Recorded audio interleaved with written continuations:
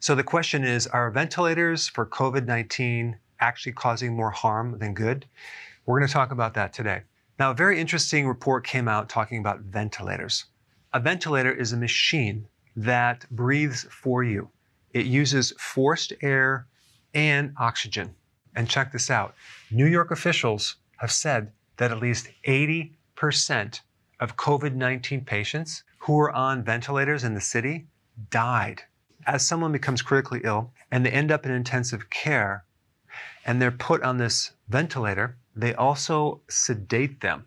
So because the COVID-19 virus targets the lungs, it becomes more and more difficult to breathe. So the patient is gasping for oxygen. So it makes logical sense that they would put you on a breathing machine, a ventilator, to help you get air, right? Well, the problem is, in severe cases, the lung is so fragile, adding more pressure to the lung can create more damage to the lung. So if you haven't seen this before, I want to show you right now a very interesting report from a doctor in New York. Check this out. This is Dr. Cameron Kyle Seidel, ER and critical care doctor from New York City.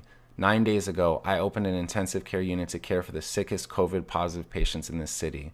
In these 9 days, I have seen things I have never seen before. In treating these patients, I have witnessed medical phenomenon that just don't make sense in the context of treating a disease that is supposed to be a viral pneumonia.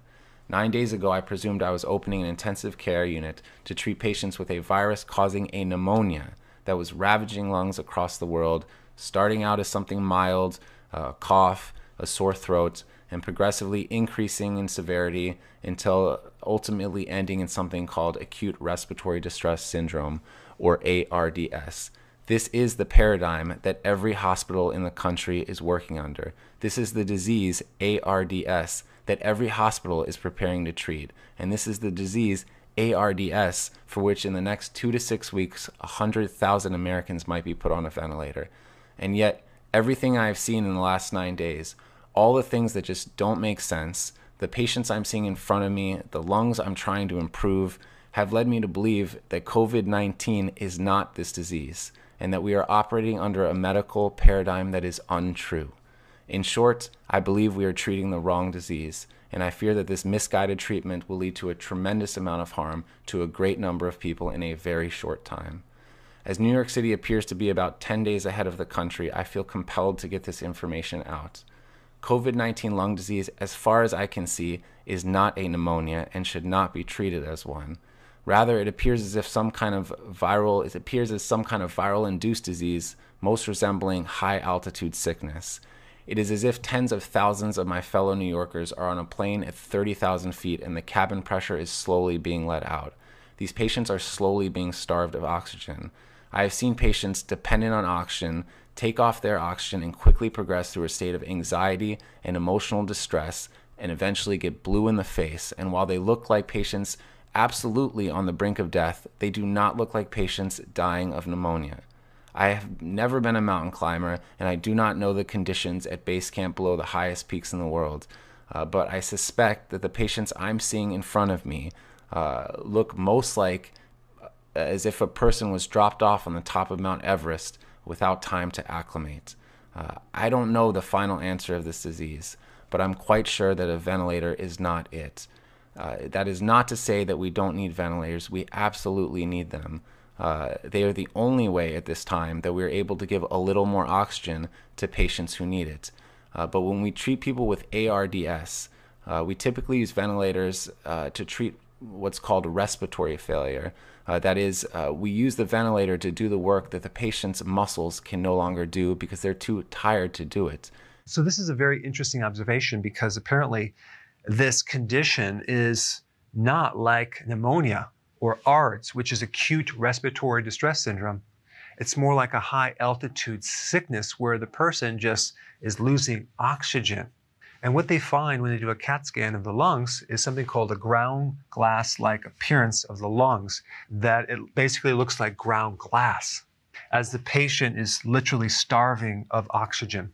And basically he said the problem is the pressure that these ventilators are giving are just way too high. And his message and his recommendation, which I hope gets disseminated through the medical community, you need to adjust the pressure. You need to turn the pressure down and increase the oxygen.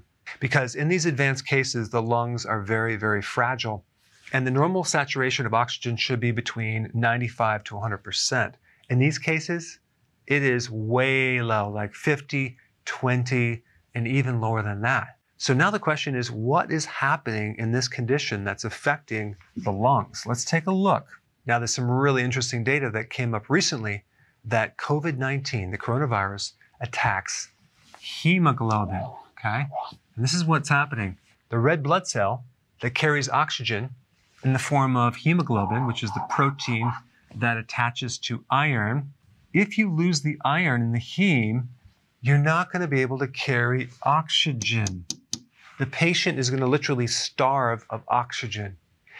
And the other problem is the free iron now starts leaking out through the body, goes into the lung, and creates a severe reaction, an oxidation reaction, which leads to massive free radicals, scar tissue, and definitely inflammation. Free iron in the body is very, very toxic and dangerous.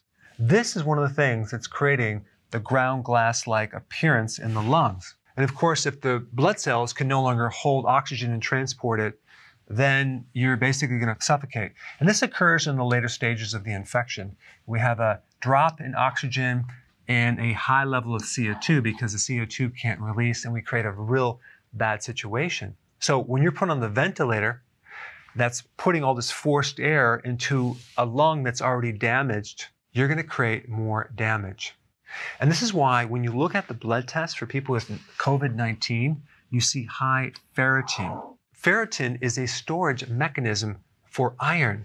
So when the heme loses the iron, the body compensates and makes a lot more ferritin. So one of the things that hopefully is going to happen more and more is the doctors are still going to use ventilators, but turning down the pressure, raising up the oxygen. Now, there's something equally as interesting about hydroxychloroquine. Look in the news, everyone's talking about how this drug, which by the way is a drug for malaria that's repurposed, it acts to allow zinc to go into the cells and disrupt the replication of this virus. Okay, so this is kind of what everyone is talking about right now, but hydroxychloroquine does several other things, okay? It blocks the hemoglobin catabolism. Now, what does that mean? Well, when you actually take hemoglobin and turn it into heme and iron, this is called catabolism, which basically is a breakdown of certain things. Okay, so it's going to actually help not just kill this virus, but it also can help prevent this thing from occurring so you get less damage in the lung. Now, there's another function of chloroquine. It will suppress something called the innate immune system. So there's two parts of the immune system. One part of the immune system is called the innate, and that system, you're born with it. There's no training involved. These white blood cells know what to do, and they're the first line of defense, okay? Then you have another system over here called the adaptive or acquired, which takes some time because they have to be exposed to a microbe, develop a memory using antibodies, and actually, both of these systems work back and forth. Now, when you have what's called a cytokine storm, so you have a massive amount of inflammation going on in the lungs because of these certain cytokines which are inflammatory. So there's a tremendous amount of collateral damage that can occur from this immune reaction.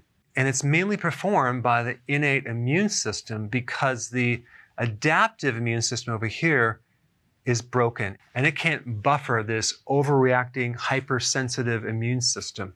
But hydroxychloroquine actually can inhibit and suppress that innate immune system to calm down the inflammation. So that's another benefit of this medication. Now think about it. This drug has been used for roughly 70 years for malaria and lupus and rheumatoid arthritis.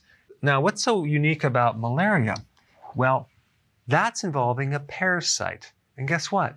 The parasite is eating hemoglobin for its fuel, for its food, which is interesting. So this drug is going to kill off the parasite as well as help preserve this breakdown right here. And the reason why it's used for lupus and rheumatoid arthritis is because both of these are inflammatory conditions.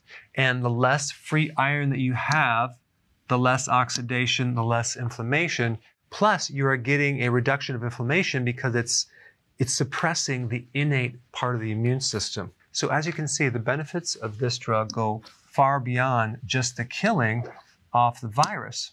Now, the last thing I want to tell you, which is very, very important, is that anyone with an infection in general, not to mention this infection, not to mention lung damage, is going to be very depleted of zinc. So these white blood cells are saturated with zinc. They need zinc in almost every level of the immune system. So it's my opinion that this is not going to work as well unless you use zinc, because zinc is needed to penetrate the cell. So right now, the doctors that are successfully using these protocols are using hydroxychloroquine, Z-Pak, which is an antibiotic, and they're using zinc with it.